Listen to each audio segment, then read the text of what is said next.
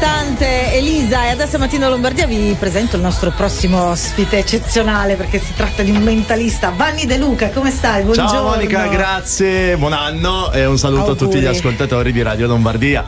Allora, io sono felicissima che tu sia qui perché parliamo di Prodigi, che è il tuo spettacolo al Teatro Leonardo fino al 7 di gennaio, quindi anche un'idea per questi ultimi giorni di festa. C'è ancora la Befana da vivere, insomma ne abbiamo ancora da festeggiare. Io tra l'altro Prodigi l'ho visto l'anno scorso, abbiamo fatto il 30 e il 31 gennaio al Teatro Manzoni, sempre qui a Milano, e sono rimasta impressionata a livelli proprio incredibili, perché quest'uomo fa delle robe che non si capisce come ci possa riuscire. Allora, intanto partiamo da che cosa vuol dire essere un mentalista, cioè il mestiere del mentalista. Io ho cercato di riscavare all'interno di quel panorama mentalistico dal punto di vista dello spettacolo proprio, che è nato negli anni 20, dove il mentalista andava in scena nelle piazze di paese e intratteneva il pubblico con la propria memoria oppure con la propria capacità di calcolo, oppure i mentalisti erano anche tutti quei fakiri che erano in grado attraverso la propria mente di governare il proprio corpo.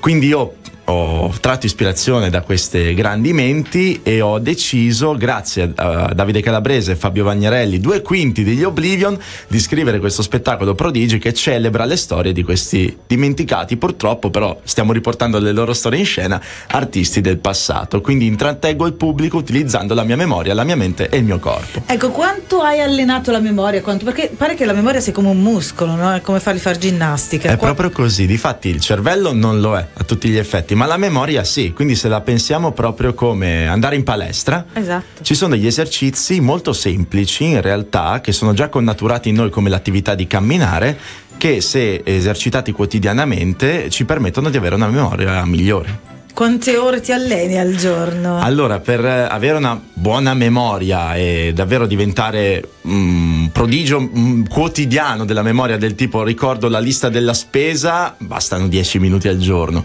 Per quello che faccio io, chiaramente, fra una cosa e l'altra, dalle 6 alle 8 ore al giorno. Proprio il tuo lavoro. È il mio mantra quotidiano è la Divina Commedia, ad esempio. Quando sono chiuso nei miei silenzi, in realtà ho Dante nelle mie sinapsi, che si muove. Pazzesco. Neanche un attore che l'attore deve magari ricordare le ore di copione, ha un allenamento così pazzesco. Ci sono attori che comunque fanno esattamente lo stesso, recitano lo stesso mantra, masticano il copione prima di andare in scena tutte le volte. Comunque anche il lavoro dell'attore è davvero straordinario dal punto di vista energetico e anche mentale. Certo. Soprattutto. Senti, cerchiamo di raccontare un po' lo spettacolo. È impossibile raccontare il tuo spettacolo. Si fa prima vederlo. È però una cartolina, in effetti l'immagine parla più di 1000 parole. Io ricordo che tu ci hai dato dei pezzi di una rivista, no? Sì. C'erano delle pubblicità. Esattamente, la rivista è Airone, che è una rivista a carattere scientifico divulgativo, è un mensile,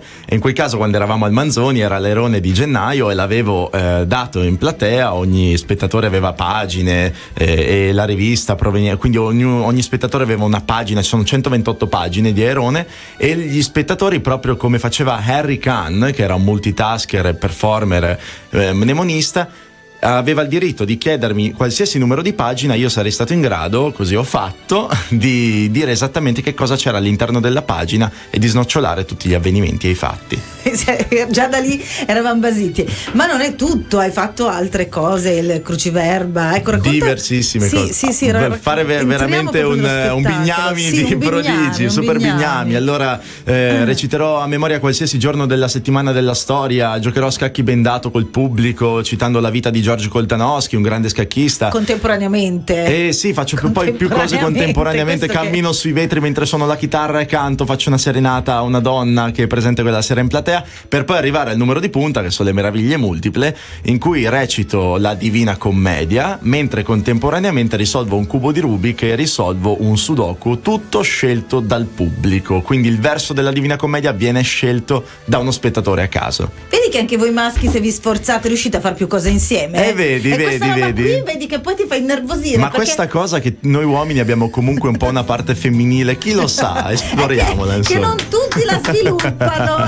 amici, o fanno una roba o scrivono la mail, tu li chiami, non ti rispondono perché scrivono la mail, o ti parlano o una cosa o l'altra, insomma. Quindi vuol dire che noi donne abbiamo sviluppato questa cosa già dalla notte dei tempi, ma ne parliamo fra poco.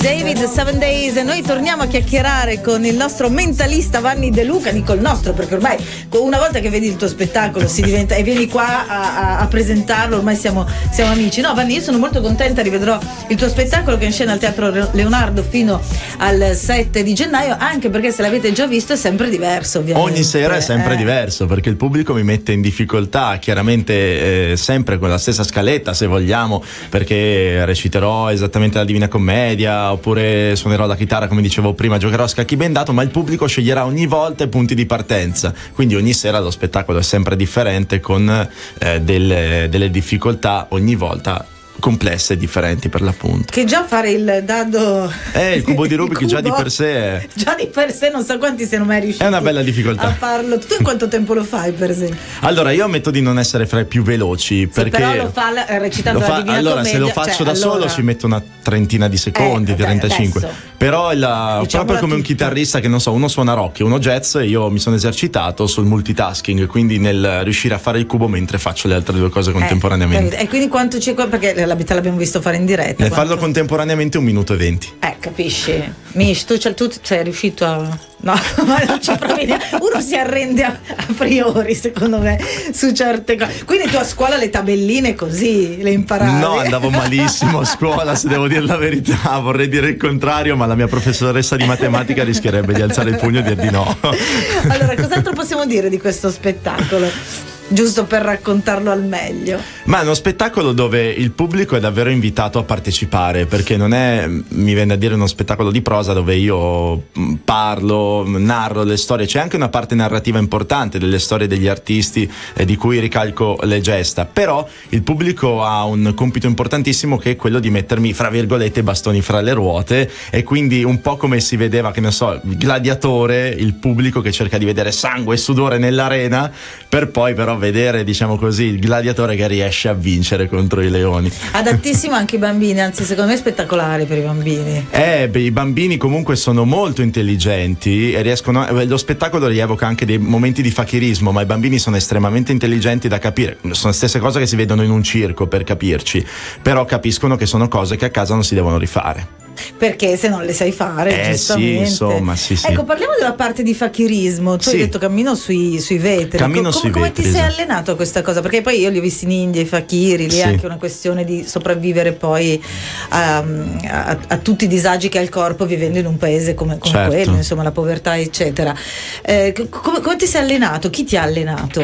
Allora, ho cominciato, in realtà io ho un passato pregresso rispetto al mentalismo. Io volevo fare l'atleta di judo. Nel 2007 però purtroppo mi sono infortunato, da lì è nato il percorso con la memoria, però non ho mai abbandonato la capacità della mente, quindi del rilassamento che usavo nel judo, nella vita quotidiana, e questo poi si è trasformato nella governabilità del corpo attraverso la mente, per poi camminare sui vetri e fare anche un'altra cosa che non spoilerò, però ha a che vedere con un chiodo, e che tu hai visto l'anno scorso. Mi ricordo, no, perché vedere una persona che cammina sui vetri non è da tutti. No, non è da tutti i giorni, no. Incredibile. Poi vabbè, mentre suono la chitarra e canto, quindi sempre non mi piace fare una cosa alla volta. Senti, ma poi nella vita quotidiana tu riesci a essere così multitasking? Allora, nella vita quotidiana un maschio. Sì, però vedi, è un po' come il discorso del pianista, no?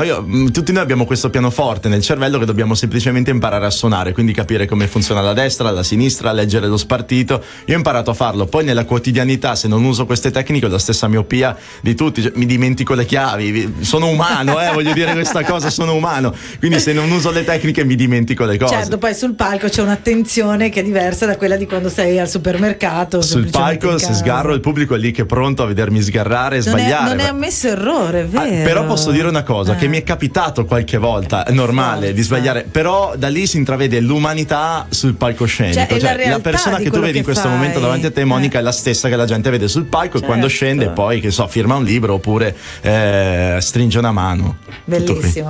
Allora, ricordiamo tutto: Prodigi, Teatro Leonardo a Milano, comodo anche arrivandoci con la metropolitana, elicotteri, si parcheggia tranquillamente. Sì, si parcheggia alla grande, davvero è fantastico. Chi deve venire anche dal resto della Lombardia, è meraviglioso, esatto, è davvero importante. uno dei teatri più facilmente raggiungibili a Milano. e tutto questo può darvi una bella serata in questi ultimi giorni di feste. Il mentalista Vanni De Luca. Grazie Monica, grazie a tutti gli ascoltatori, ciao. Grazie, buon anno, davvero. Beh, bello anche per i bambini, non perdete questa occasione perché è uno spettacolo per tutta la famiglia. Assolutamente. Aggiungiamo anche questa postilla.